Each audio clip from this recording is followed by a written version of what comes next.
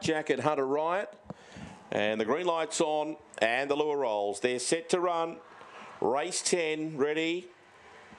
Racing, Hunter Riot jumped fairly well. There's great speed out here from White Crest. White Crest crossed from the pink and got two in front over Ellie Cat and Freddie Deeds. Back on the inside then was So Certain, who got past Hunter Riot. Next in the field was Swift Vodka, and then came Grumpy Sailor and Mate's Revenge. But White Crest, in a hurry, leads out by 4 on Freddie Deeds, and on the outside, Ellie Cat trying to run on. Then was So Certain. He's gone hard, White Crest, but he's well out in front. White Crest, big effort. Ellie Cat second, Freddie Deeds third, and So Certain fourth. Hunter Riot never in it from Swift Vodka, a Grumpy Sailor and Mate's Revenge in 30 and 19.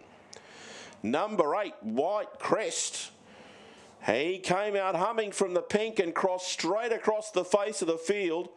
Was 2 lengths in front of them out of the straight, and has been able to score. The first split's only steady, 5.17, but he was able to lead, and he did it easy.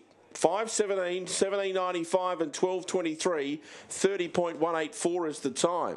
8, 1, 2 and 6. 8, 1, 2 and 6 are the numbers on race number 10. White Crest for Ron McCullough at Lara's by Orson Allen at Summer Sky, and it's win number 9 from 39. Second number 1, Ellie Cat, is by SH Avatar Zipping Tatum for Simone Fisher, and third into number 2, Freddie Deeds Banana.